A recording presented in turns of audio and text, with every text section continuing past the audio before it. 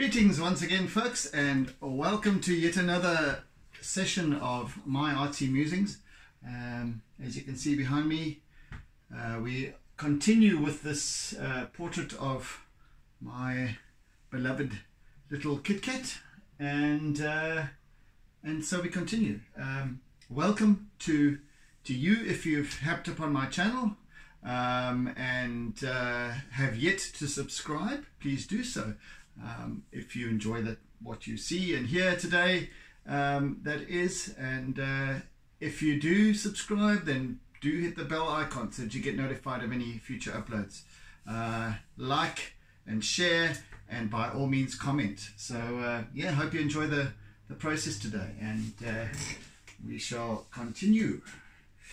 Right, where were we? Where were we, and where are we?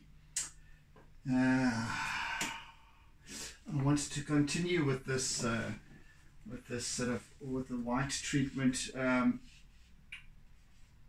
little bit during today's session, and also I shall be introducing a wee bit of color as well.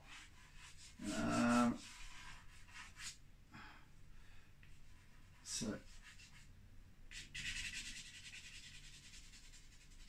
as I have been explaining, and I shall continue to explain as I go, obviously we have highlights and shadow. We have dark and light. However, and in this particular instance, we have cast sunlight, early morning sunlight, so we have a definite brightness on the very extreme left of his sort of profile. However, we also have shadow over here, but we also have different colorings and lightnesses and darknesses of his fur, given the stripes, the dark stripes and the lighter bits, and the white of his fur as well. So we have to compensate for that.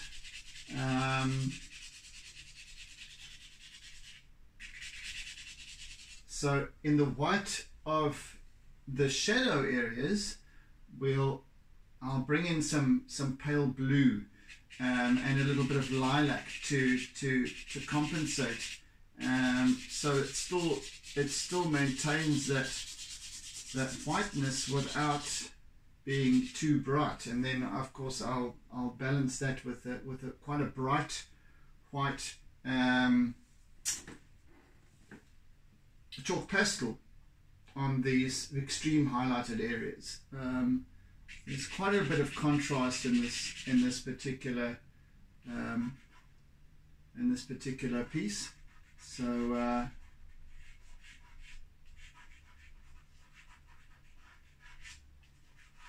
I'm just going to be working those up during the course of doing the proceedings of this session, little by little. Mind you, I think we've done enough of the charcoal work for the time being. So what I'm going to do is start introducing some of the yellows. Let's have a little array here of color. Let me get these sorted out. Yellows, marigolds, etc. So at this point I'm going to work with and most of it actually is, most of the coloring is actually, and it's quite subtle coloring. I've got browns, I've got the black, obviously, of his fur, which is not going to be deep black, except for perhaps around the eyes and a couple of these more pronounced markings, which I shall use black Conte and perhaps even a little compressed charcoal. I don't know, we'll see when we get there. But for the most part, the darkness or the shadow areas are well catered for with the use of the charcoal. So yeah, and then I've got the burnt umbers and oranges and marigold sort of coloration, etc. And it's quite a medley of hues, Huey Lewis and the News, with the colouring here. So he's got more, the whites go into the sort of rusty oranges and reds, and then into the more looking like it's a vegan poo brown is what I'm using at the moment.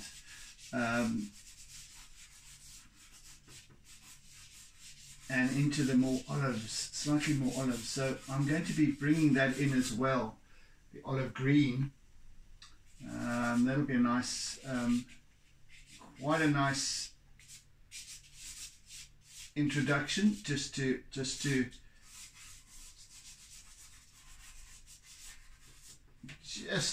further enhance that that differentiation in color and tone and contrast and what have you. So yeah,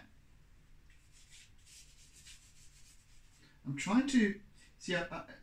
As many of you know, I did do a portrait of KitKat a few weeks back, and although it turned out quite nicely, it was a good exercise. I wasn't entirely happy with the well, the posture, yes, but also, or the perspective rather, and then also for me the colouring, the use of light and shade wasn't quite up to par for me in my standards. So that's why I've decided to capture him again.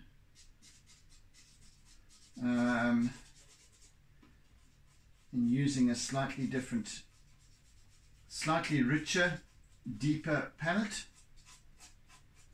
even though I'm using the same pastels, I am just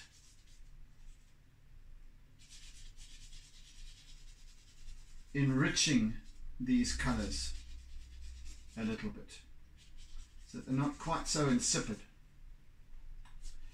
If that's what I was doing previously, I don't know. Yeah, I'm quite tapped into what I was doing amiss, if I was doing anything amiss in terms of color, but it was a good exercise nevertheless, as I said.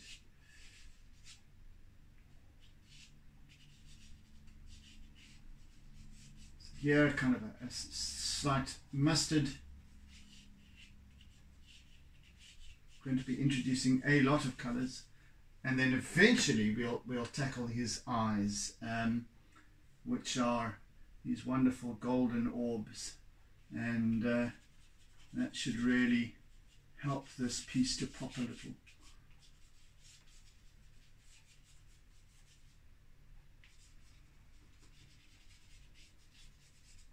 I don't want to saturate this artwork with color. I want the I definitely want the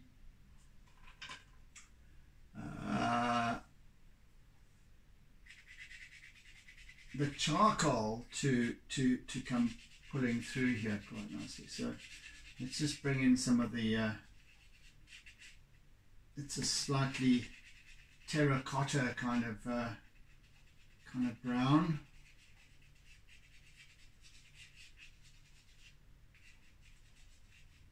Yeah, so I don't want the pastels to overpower the charcoal work.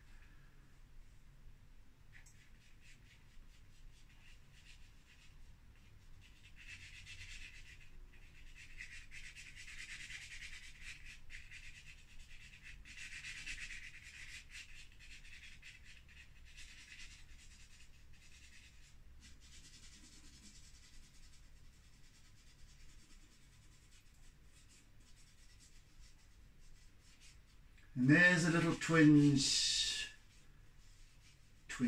is it the right expression? There's a little tint here and there of this colouring. So I just want to bring it in, and a little brown as well. Let's work with the brown as at the same time. I think this sort of a chocolatey brown, but I use that sparingly, very sparingly. I don't want to be. I'm not a fan of brown. Anyway, I think it's just it's like a, I don't know, there's a sort of, I use it very sparingly. Chocolate brown is just like this sort of almost a dead colour. I found. You can create the right kind of balance of colour and tone and tint with an array of other colours. I like to work with the kaleidoscope of colours, is what I like to call it. Let's use a little bit of marigold here. Is this the right one? Is this the right kind of marigold that I'm using here? Can't see most of them properly because they're usually covered in some other colour. But yes, just a hint. It's like this. The light is casting this sort of a golden glow, and I want to try and capture that a little bit, even though it's not really that apparent in my reference image. I just still want to pick up on it so that it's there.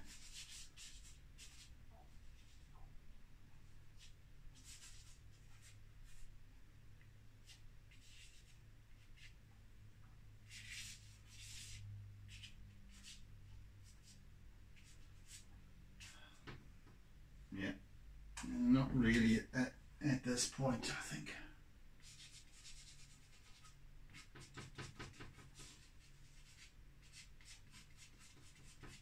Sort of a wheaty colour that I'm using now. It's very, very similar in tonal value to the paper itself. So I'm just bring in for a little.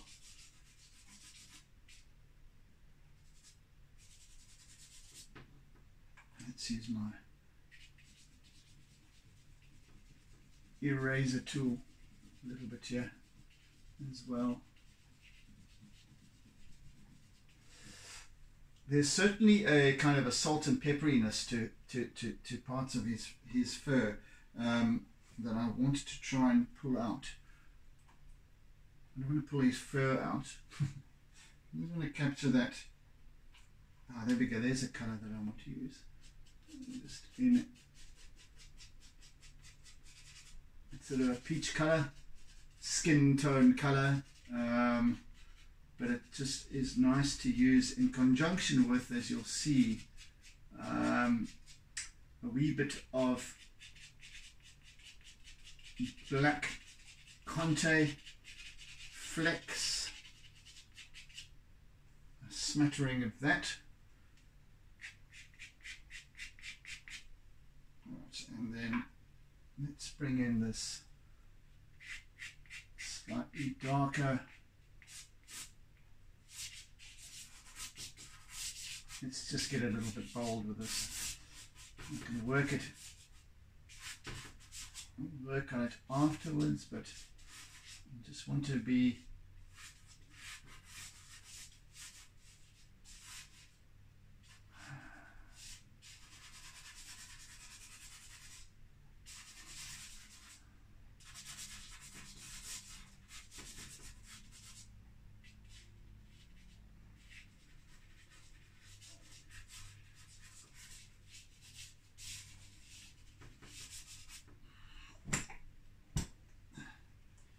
it's always good to sort of kind of overcompensate with the,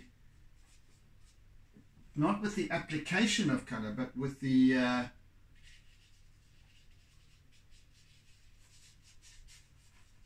balance of it, and not to be afraid to be bold and bright if necessary, and vibrant because you can always tone it down afterwards very successfully, in fact, such that it becomes got this nice little transition across the bridge of his nose where the sun is just catching the one in the middle and then going into shadow. Right, so now what I'm going to do is just work in a little bit of black Conte.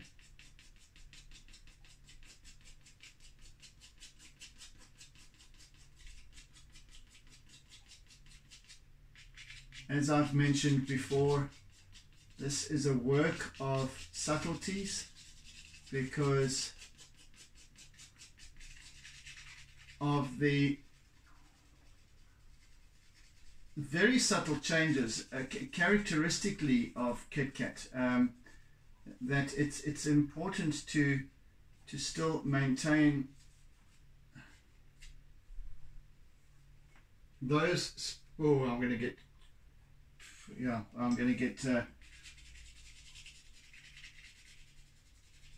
black color on my face. Yeah, to maintain those specific guidelines that pertain to his character specifically.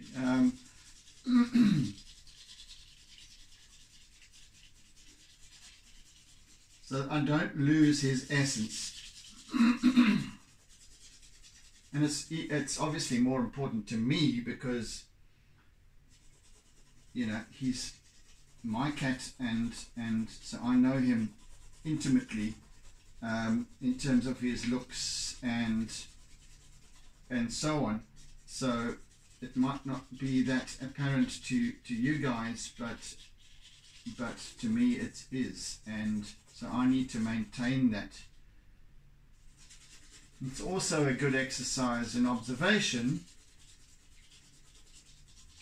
for future pieces, for future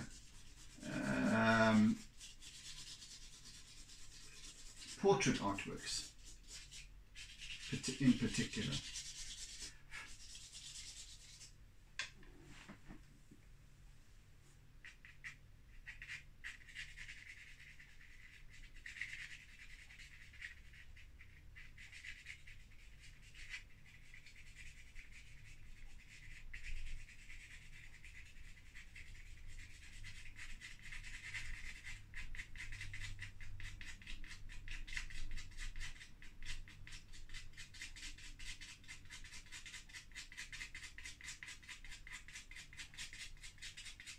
And just using these very light flicks of the wrist to get these short, sharp, but light strokes.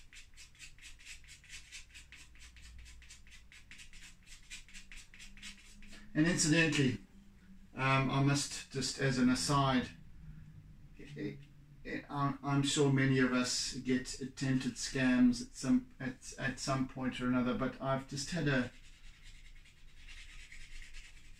spate of people on Instagram in particular trying to scam me recently, and in particularly to do with my art. And yesterday I had someone request of me to do a portrait of her son's dog, pet dog, and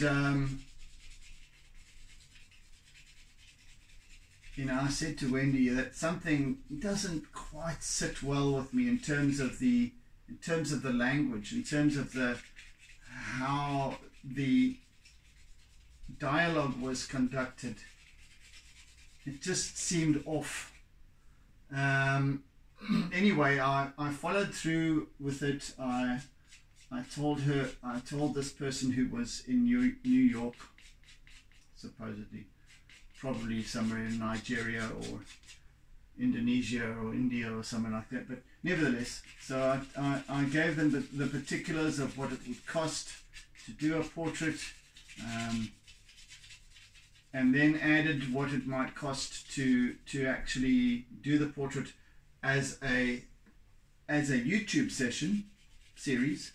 But none of that was really, that it didn't seem to go through. It didn't seem to register with this person. So that's when, you know, I started to think, I know which direction this is heading, and sure enough, it did. So I had said, well, this is the price, but then we also need to factor in what it will cost to courier the piece once complete. And that message I tried to get across more than once, but it was ignored repeatedly. So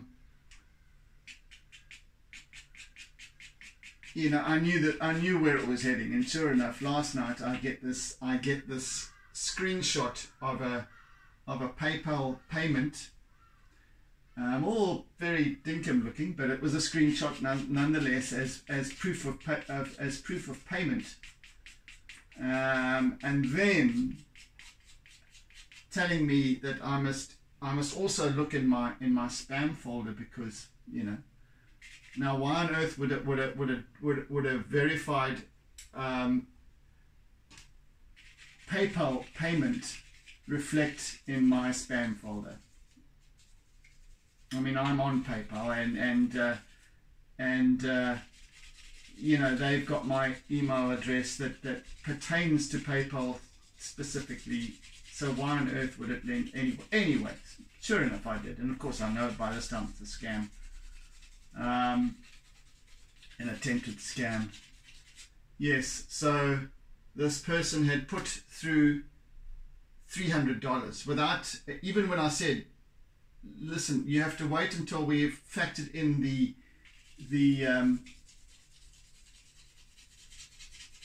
courier fees, etc. But no, so they didn't listen. They just said, I'm going to pay, and then did supposedly pay, but sent a contrived, photoshopped screenshot as such. And then said, and then apparently, so then this email came through in my spam, of course, with a big warning from Gmail to say, you know, watch out for this. It looks dodgy, which it is, of course. But this supposedly, you know, they're using all the PayPal text and logo and everything else to say that there has been this payment, but that some kind of, because I don't know, some kind of, it was blocked or something like that for some reason, and in order to let it go through, I had to pay, this is how they try and catch you, I had to pay an extra $100 to this person in order to unlock it. And I thought, you know, you think, I mean, but think people are that gullible. You know, it's been some time now since I was almost scammed. You know, somebody tried to scam me, but, you know, obviously the red flags come out, and I know what to look for now, but they try, you know, and they think that people are stupid, but obviously some people are, and they catch them. So, you know, if I'm sure that many of you have had attempted scams,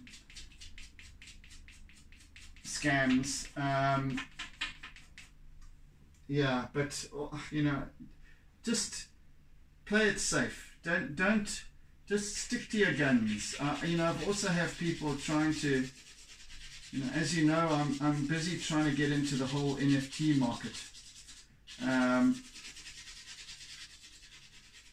which is difficult enough for me to even wrap my head around at this point, but I'm busy with it, but I'm doing it progressively, and I'm doing it safely. But I'm getting a lot of requests by scammers again, trying to get me to upload my artwork to certain NFT marketplaces. websites. And but then what is required with these websites is that you pay, in order to upload your stuff, you have to pay what's called gas fees. And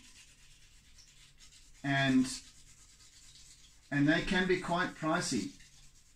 Now, I'm trying to do it in such a manner that I'm with join a reputable marketplace, and where I don't have to pay gas fees initially anyway, until I'm established. But you know, so you're supposed to pay these gas fees. So now what these guys do, how they try and scam you, is they try and get you to upload they say, well, you pay a certain amount, $200, mind you, in gas fees to upload your work, and then they will purchase, and then they give some ridiculously, you know, enticing figure that they are willing to pay for your work once it's uploaded onto this site. So I go in, you know, they suggest the site that I must go and upload my work to, and then I go in and I go onto Google, and I do a search on the sites mentioned, and they usually come up with red flags. That could be hoaxes. And I go, right, gotcha, another scam. So yeah, there's many different ways that people try to catch you out there, and so what happens is then I would have paid, let's say, $200 to upload my work, expecting to receive, now to have this individual, this unsavory character, now purchase my work as NFTs for thousands of dollars, which is what they claim. And then you never see them again. You've paid your gas fees, but you never see them again. And that's it, because they've taken all of that and gone. That's what happens. It happens time and again across the world. People trying to hack into your accounts and pull the wool over your eyes, pull a fast one on you. I mean, it's just such scarcity. There is such scarcity in this world. Yeah, so it's really quite a disappointment. You know, so it's really hard to actually find buyers or people wanting to commission you. So this woman was stating that she wanted to commission me to do a portrait. You know, and I, you know, legitimately at first I legitimately was, you know, not quite keen, but not once did she use my actual name. You know, not once did she say, "Hi Guy, I'm interested in your work, I'm following your work." She did say that, mind you, but didn't use my name and didn't actually follow me. So yeah, that was one of the first indications. The second indication was that when I looked at her profile on Instagram, there were no posts. And that's what happens with most of these people who try to scam you. They don't have a profile as such, or it's a fake profile in any case. And yeah, so no actual engagement, no actual asking of questions like one would normally expect. If somebody is interested in purchasing your work, they will inquire as to how you go about it, what your fee structure is, how long it will take. Yeah, when they start getting down to oh, I'm ready to pay kind of bullshit, then you know. And then they're going to pay you without even asking any further questions. I mean, who on earth would do that? I certainly wouldn't. Who knows what I'm about, you know? So anyway, just be aware of these kind of people. The world is full of them. And they will fleece you for every cent that you have or don't have. Anyway, so this particular individual, I reported her profile on Instagram. Not that it will do much, but anyway, I suppose it's something. I reported her profile and blocked and what have you, you know. It's just irritating, honestly, more than anything else. It's just blooming irritating. You spend so much time and effort engaging and with these people, you know. Yes, I was dubious almost from the get-go, but still, you kind of, I don't want to lose a potential sale. And then you go down this path, and you know. Anyway, I'm forewarned for next time as well, and you know, I'm a little bit, but it's just so silly. So I'm using a little bit of sorry for the diversion. I'm using some olive green here, if I can get this blooming wrapper off. Gosh, I've bitched about this before, this particular brand of pastels, and certain of their pastels, not all of them, have this paper wrapping which has got this crappy glue on it that doesn't peel off. The other ones of the same brand, mind you, have got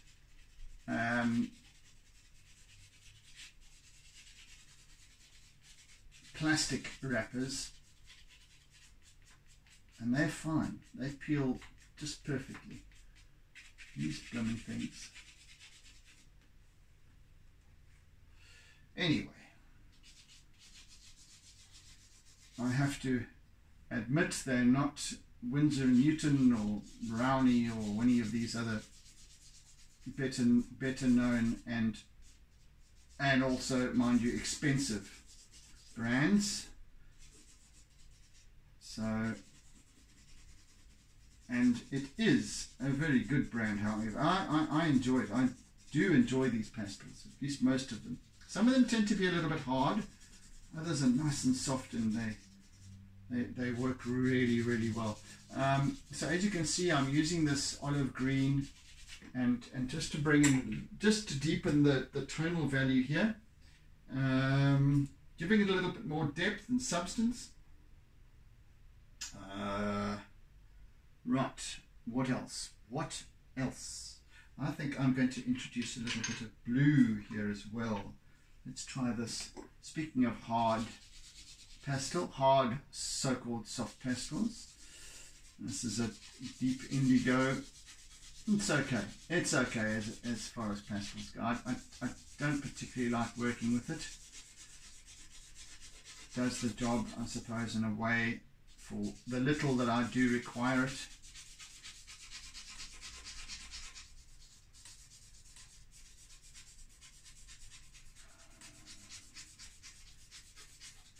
So here, as I said, I like to build this sort of a kaleidoscope of colour. It's really does give it a lot of depth, a lot of dimension, and still I can see the charcoal beneath.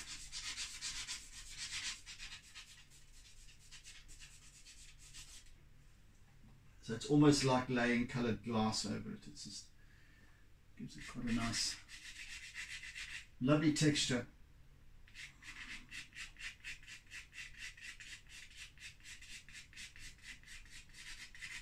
And of course, one must remember that in your shade areas or shadow areas, you've got your cool colours, which blue is, and it's a nice, depending on the range you use, it can really, you can even sometimes substitute for, yeah, well, the charcoal is the basis of this piece, but so I can't escape that. But if it was a painting, I wouldn't be using black at all. I'd be using a range of dark blues, indigos, dark purples, dark greens, a nice range and spectrum of color.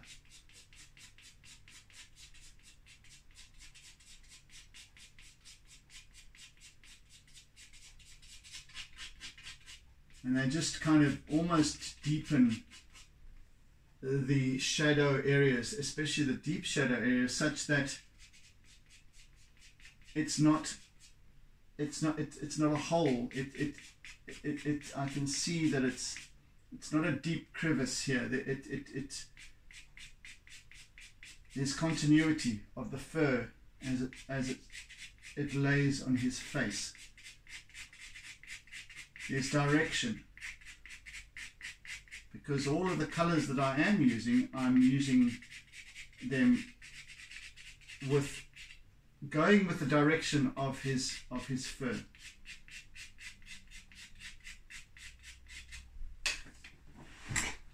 And this is why I like to work slowly, as you can see. I've said before, because when I do work slowly and I do work softly and methodically, it builds up the tonal values very, very well. And in any case, this is, you know, if I'm talking 4 sessions, 3 sessions at 45 minutes, and the last session perhaps to be an hour. Oh gosh, what's that? I don't know. 3 hours and something. 3 3/4 hours or something like that. I'm not a mathematician. Sorry, I can't add things up on the fly. I need a calculator. So yes. For example, now the shade, the darkness of his markings here are in shadow. The darkness of his markings here aren't necessary. So I'll use a lighter if they are slightly in shadow, because there's a curve to his body in the fold, and that's where that particular stripe is. So I'll probably use a lilac into a yellowy color. Let's see.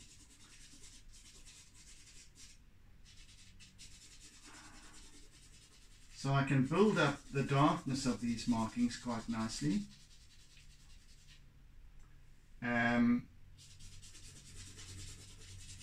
Just with the use of blending of color.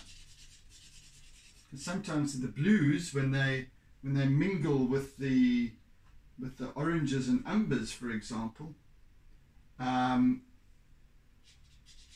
they darken substantially. So that's, and it gives a richness as well.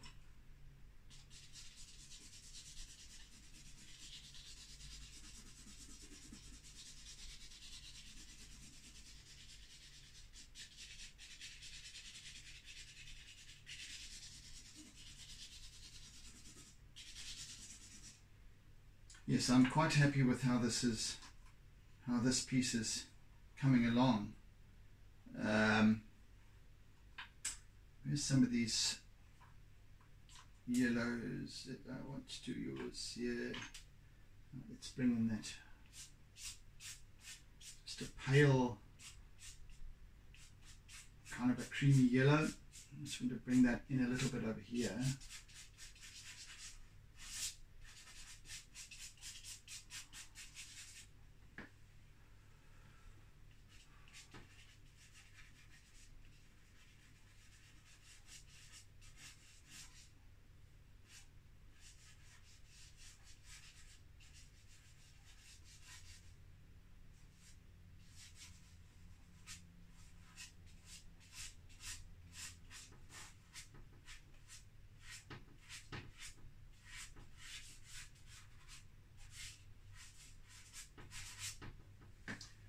Yeah.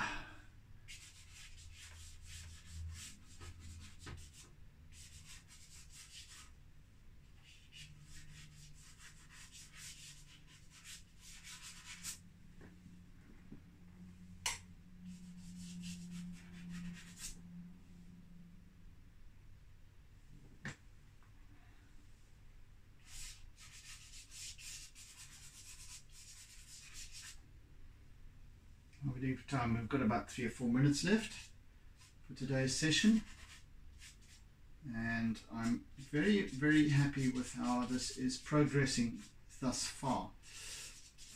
Right, let's bring in a little powdery blue and perhaps some lilac just below the chinny canini, the chinny chin chin.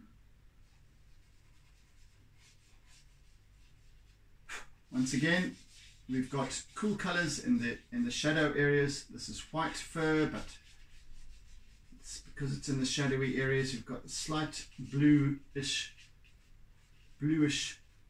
tint.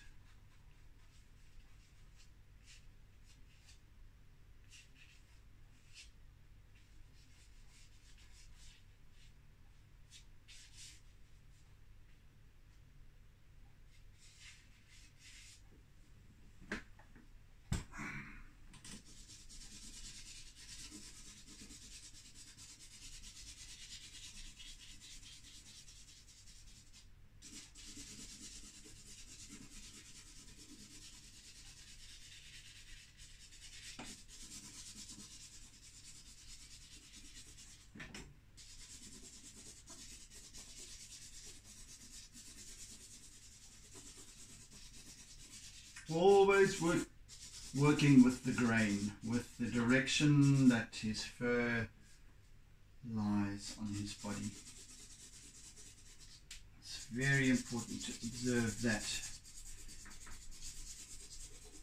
because that adds to the dimensionality of the artwork. Again, I'm not attempting to get photorealism here. It's a semblance of it, it's an illusion of it.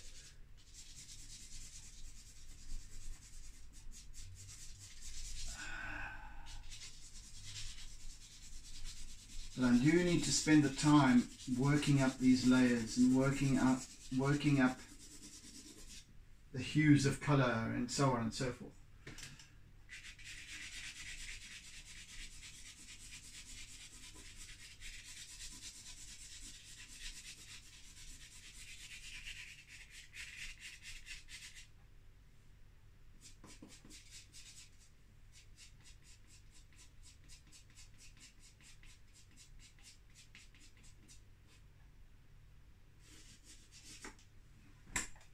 Yes, that's coming in a lot better than the previous one. A lot. Right, let's bring in some of this mauve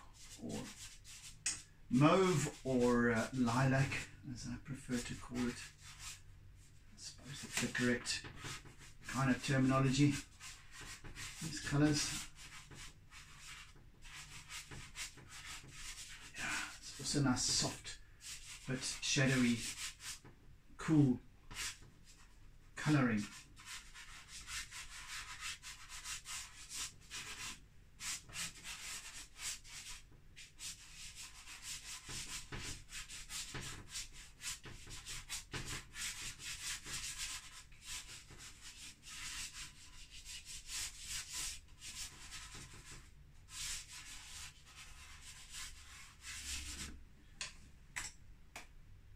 Okay, he's looking a little bit rainbowish at this point, but that's great.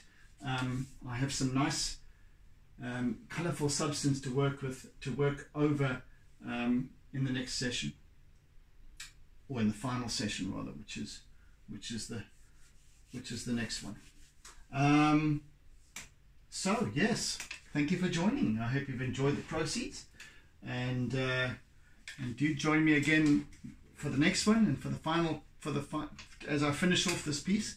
So yeah, I hope you've enjoyed it, and I bid you oodles and doodles of toodles. So until next time, guys, be good, be kind, be gentle, be caring, be loving, etc., etc. And I hope to catch you on the flip side. Take it easy. Have a fantastic day further. Bye. And don't forget to doodle.